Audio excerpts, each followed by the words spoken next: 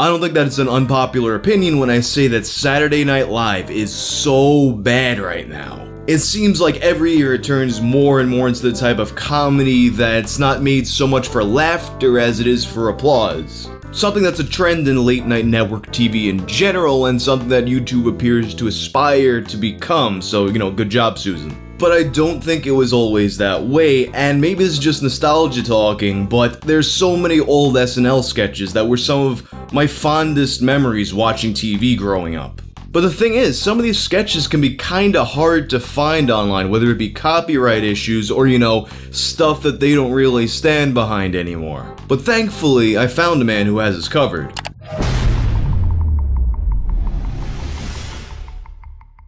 Alright guys, I think we're ready to lay down this first track.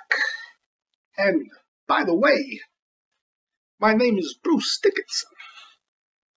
Yes, the Bruce Dickinson. So for today's episode of Tales from the Internet, I want to talk about a YouTuber named President Polo.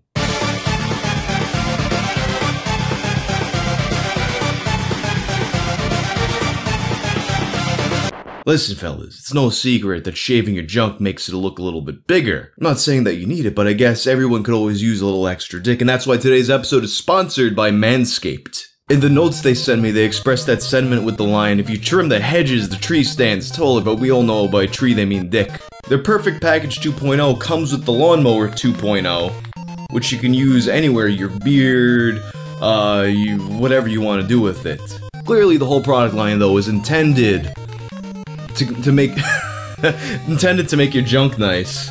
And the lawnmower is specially designed to keep your balls safe. You know, like one time cut myself and it was like something out of Silent Hill 4. You don't want that. It also includes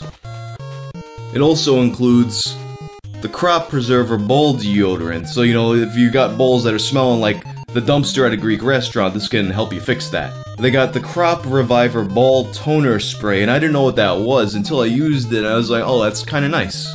And to top it all off, they give you these Manscaped boxers that are supposed to be tactical or some shit like that. And when you purchase the Perfect Package 2.0 kit, you get the biggest bang for your buck. As a subscriber, you get 25% savings off your order instantly, a new replacement blade for your lawnmower trimmer every 3 months, making sure that you can always get the cleanest ball shave, exclusive access to the Plow 2.0 safety razor, which is not yet available on the website, and when you use code WANG20 you get 20% off your purchase and free shipping. And for a limited time, subscribers also get a free gift, the Shed Travel Bag, which has a $39 value. So thank you Manscaped, and I hope all you guys have really nice junk after this.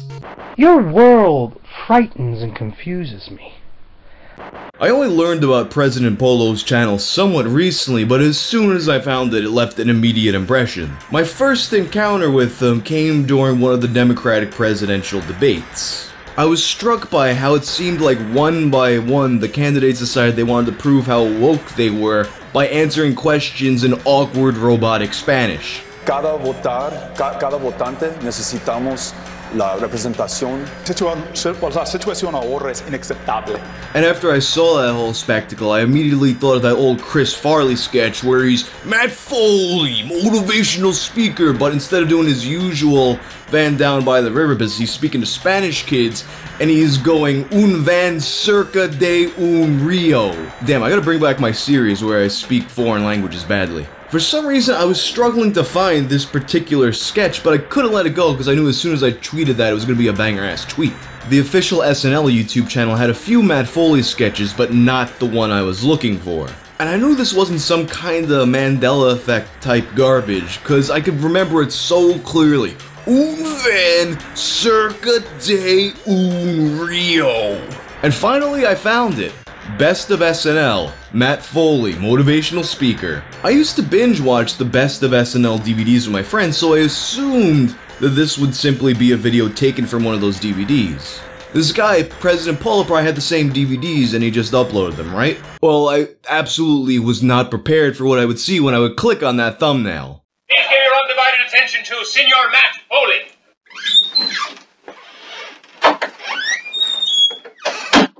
Hola, niños. Me llamo Matt Foley. Yo soy un motivational speaker.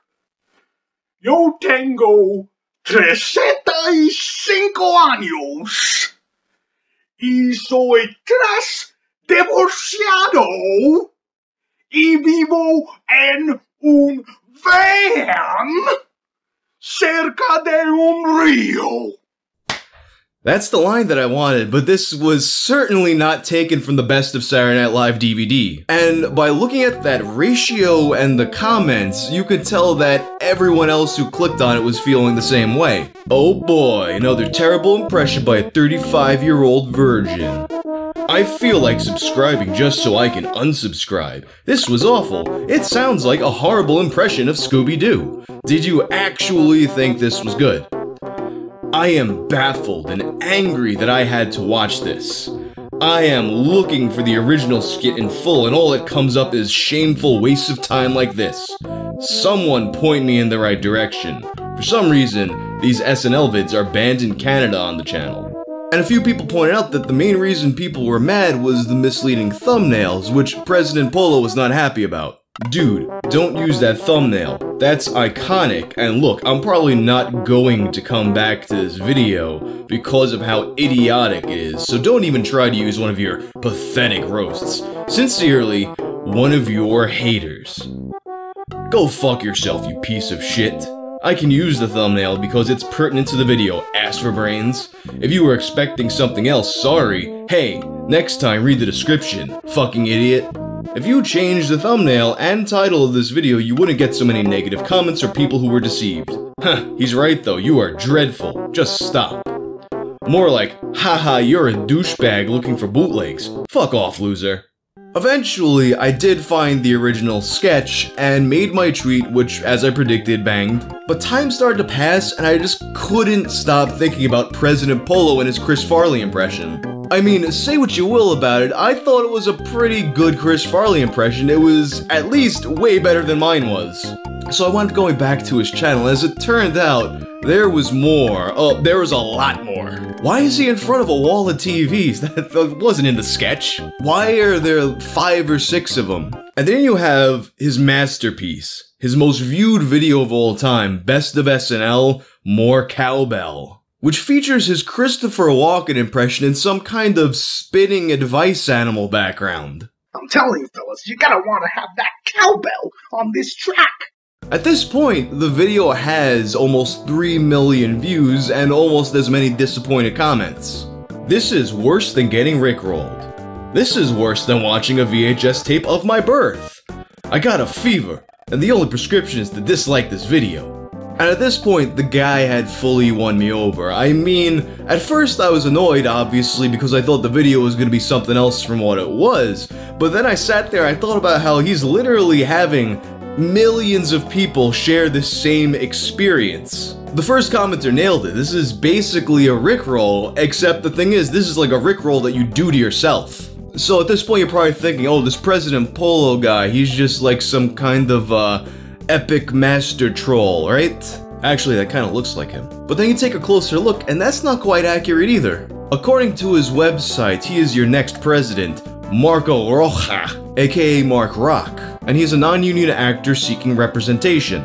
So perhaps this SNL business isn't a deliberate troll, but rather a way that he can keep his acting chops up while enjoying himself. And if you look at his channel, the SNL stuff is only the tip of the iceberg. He has tons of videos of all different kinds. Podcasts, vlogs, movie reviews, karaoke songs,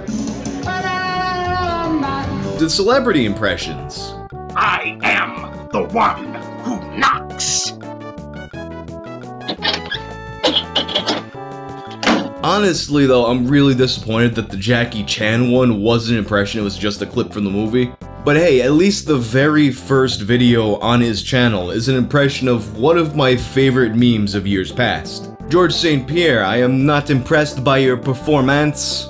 I'm not impressed by your performance. The thing that gets people in the door of this channel, the SNL sketches, is such a hate magnet, yet I can't help but sit back and marvel at the beauty of this channel. In a way, it feels like here in 2019, he's currently living the true spirit of what YouTube used to be. None of these polished series or algorithm-friendly trending topics. He's doing what you used to do on the site, just put up a bunch of videos. President Polo is doing what the site tells you to do.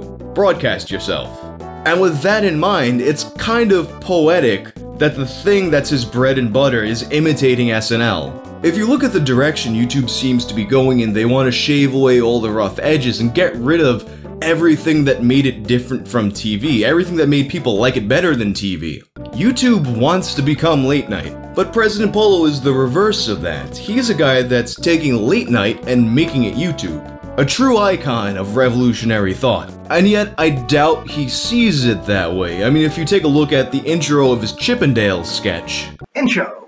Hi. You've seen me all over the internet recently, and I've been spreading the word that Saturday Night Live is the best show on television. Let me tell you why. Well, you can figure that out on your own. But this is my new, you think I was going to take the shirt off? You guys are sick in the head. This is my new Chippendales audition, but it's not an audition because I already turned down Saturday Night Live. No, I'm not going on that show. What we want are tickets to the show, okay? We don't want your damn parts. They're stupid. We can do them ourselves, like we're doing right now. Ladies and gentlemen, this is Best of SNL. SNL would just give the man some damn tickets. Anyway, if you like this video, you'll probably like my playlist about exceptional individuals. I'm out.